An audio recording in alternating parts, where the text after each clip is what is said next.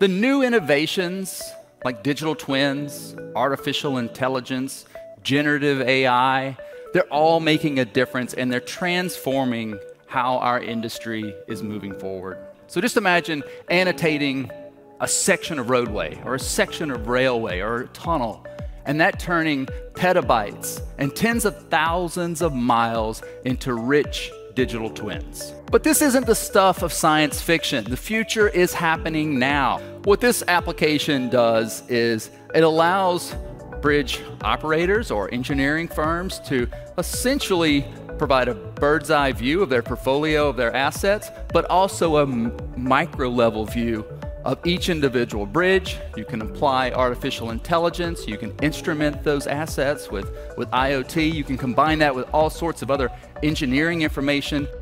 Normally you could instrument a bridge and monitor it, but by combining it with a digital twin, the city of Denver now gets amazing insights about where the bridge is actually performing, where things are moving, and more importantly, when something is not performing as it should.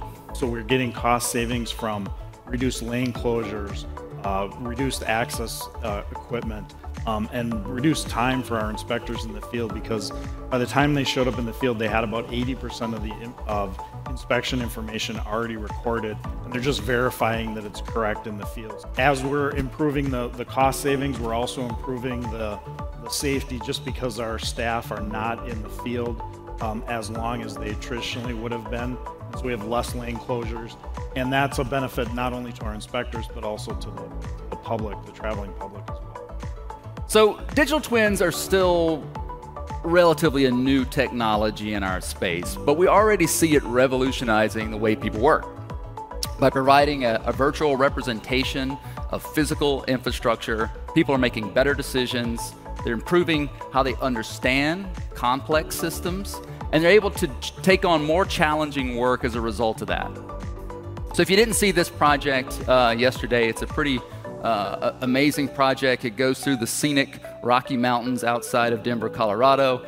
But what makes it so unique from our standpoint is the benefits that they got by, one, using ProjectWise to deal with all of their subcontractors and coordination efforts, as well as it facilitated the need for multidiscipline collaboration, from elevated roadway to subsurface requirements in one project. So for those who are not familiar with Woodland Causeway, the Causeway is the busiest cross-border link in the world. So by leveraging the digital twins back then for our engineers, we are able to simulate different operation scenarios based on the latest LRT train profiles and achieve better designs, output and qualities.